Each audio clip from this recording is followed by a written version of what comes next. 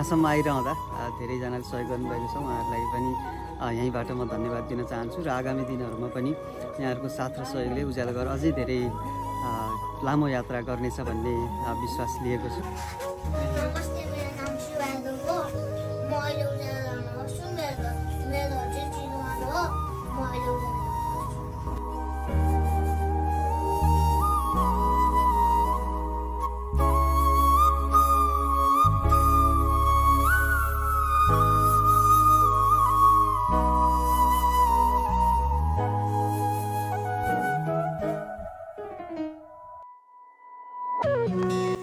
सम्पूर्णलाई जोरले नमस्कार। नेपाल मगर सङ्घ नवलपुरको आयोजनामा आयोजित मगर संस्कृति कृषि र व्यापारिक महोत्सवमा भएको मौलिक कौराहा प्रतियोगितामा 14 टिमलाई पछि पार्दै नेपाल मगर विद्यार्थी सङ्घ तनहुन प्रथम स्थान हासिल गर्न सफल भएको थियो। हामी सम्पूर्ण मगर विद्यार्थी परिवारलाई प्रत्यक्ष वा अप्रत्यक्ष रूपमा बधाई दिनुहुने सम्पूर्ण महानुभावहरूलाई हामी हृदयदेखि नै धन्यवाद प्रकट गर्न चाहन्छौँ। शिक्षा नै विद्यार्थीको गहना हो। शिक्षालाई मध्यनजर गर्दै हामीले प्राप्त रकमदेखि केही रकम भविष्यमा आउने विद्यार्थीहरूलाई केही हौसला सहयोग प्रदान गर्नुपर्छ है भन्ने हेतुले हामी अघि बढ्यौँ।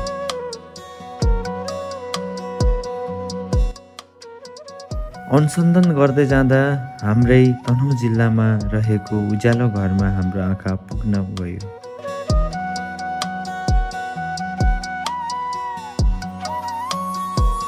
उज्यालो घरको संस्थापक अध्यक्ष अहिले सागर घिमिरे हुनुहुँदो रहेछ।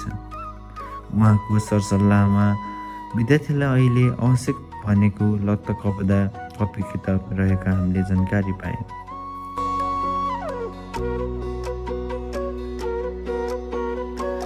हामी सम्पूर्ण कौरा टिम आवश्यक सामग्री लिएर भोलि बिहानै दमौली अनसन चौतारामा भेला पायौँ।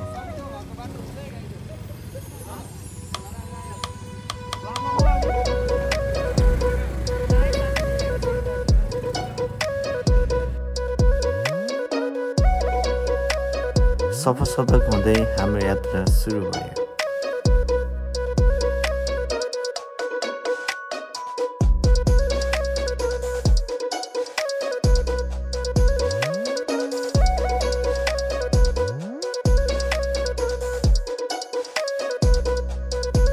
भोलेटो चोकदेखि बायाँ लाग्नु पर्दो रहेछ।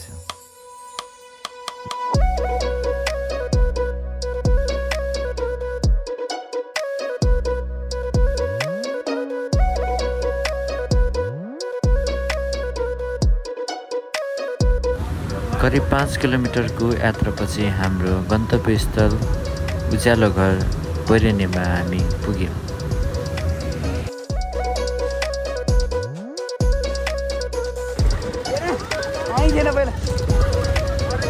पहिला मेरो घर थियो।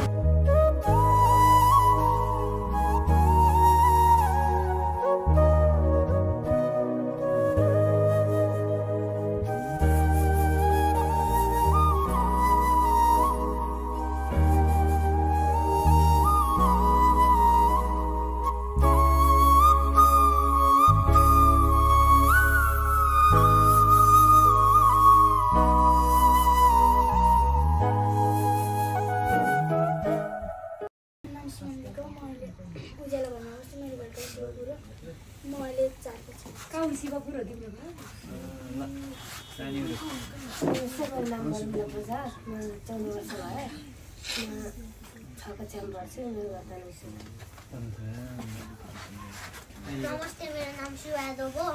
म अहिले उज्यालो घरमा बस्छु। मेरो घर चाहिँ चितवन हो। म अहिले उज्यालो घरमा बस्छु। धन्यवाद।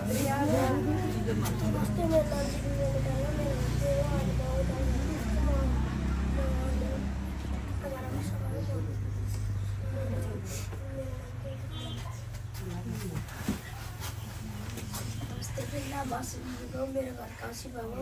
म म अहिले उज्यालो घरमा बस्छु म अहिले 3 क्लासमा पढ्छु हेलो सर नमस्कार म चाहिँ संस्थापक अध्यक्ष हुनुहुन्छ है यो उज्यालो घरमा अहिले विद्यार्थीहरू कतिजना रहेको छ नि अहिले हामीसँग अहिले 7 जना बच्चाहरू चाहिँ यहाँ आश्रय लिइरहनु भएको छ हजुर हामीसँग 7 जना बच्चाहरू चाहिँ 7 जना बच्चा हुनुहुन्छ है अनि उनीहरूको पढाइ के कस्तो चलिरहेको छ अहिले उनीहरू कहाँ पढ्छन् अहिले चाहिँ उहाँहरू यही बैरेनी रहेको यो श्री चण्डी देवी राष्ट्रिय माध्यमिक विद्यालयमा चाहिँ अहिले उनीहरू त्यहीँ सबैजना त्यहीँ चाहिँ पढिरहनु भएको छ र उहाँहरूको पढाइ राम्रै छ सन्तोषजनकै छ राम्रो छ पढ्दै रहनु भएको छ अहिलेसम्म कतिजनासम्म स्टुडेन्टहरू आइपुग्यो होला उज्यालो घरमा हामीले अहिलेसम्म हामीले 11 जनालाई चाहिँ यहाँ जम्मा आश्रय दिइरहेका छौँ त्यसमध्ये अहिले 7 जना हुनुहुन्छ अरूलाई चाहिँ हामीले पुनर्मिलन गराएका छौँ उहाँहरूको आफन्तहरूसँग उहाँहरू पुनर्मिलन गराएर चाहिँ अहिले हामीसँग 7 जना बच्चाहरू चाहिँ हुनुहुन्छ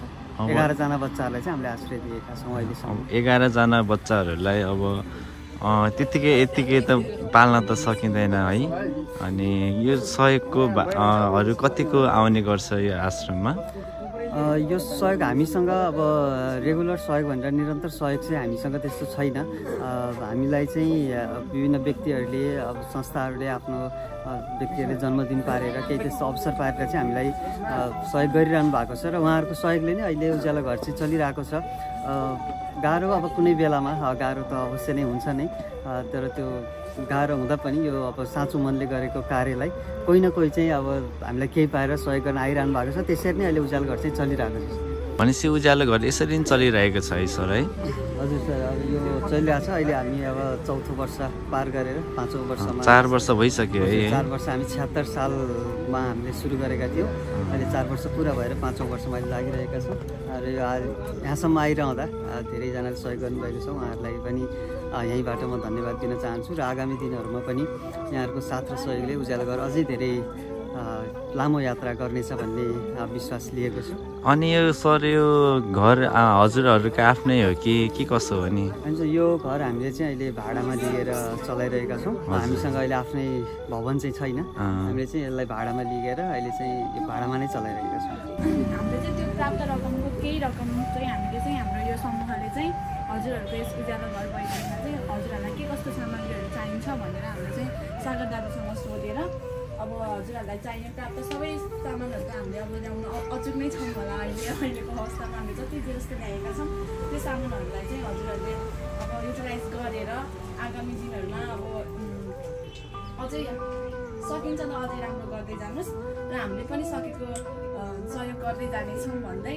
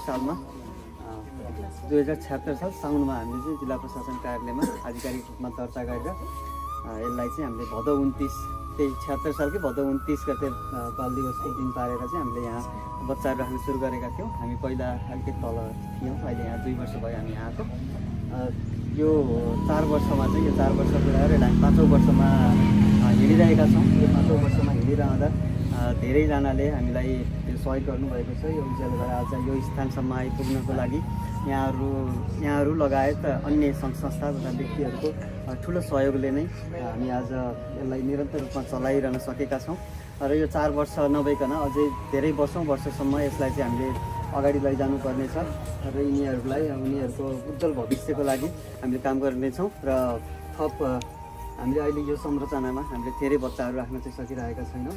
हामी आफ्नै भवन बनाउने हाम्रो लक्ष्य हो।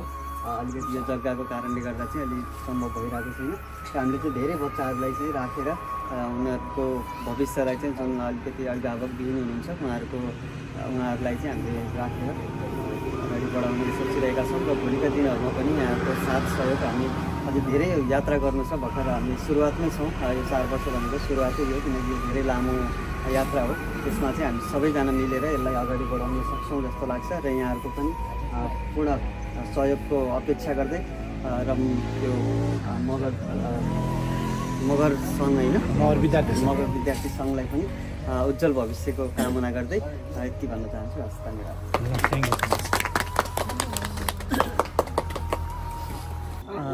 यस उज्यालो घरलाई चाहिँ अझै धेरै अगाडिसम्म लैजानको लागि सम्पूर्ण यो भिडियो हेरेर बस्नुभएका सम्पूर्णलाई चाहिँ म आह्वान गर्न चाहन्छु। यहाँहरूले गर्नुभएको सहयोगले कसैको भविष्य बन्न सक्छ। यी बालबालिकाहरूको उज्जवल भविष्यको लागि चाहिँ यहाँहरूले पनि यस उज्यालो घरलाई साथ दिनुहुनेछ भन्ने विश्वास लिएको छु र सम्पूर्ण महानुभावहरूलाई हामीलाई सम्झिएर आफ्नो खुसी बाँड्नलाई चाहिँ उज्यालो घरलाई सम्झिदिनु अनुरोध गर्दछु।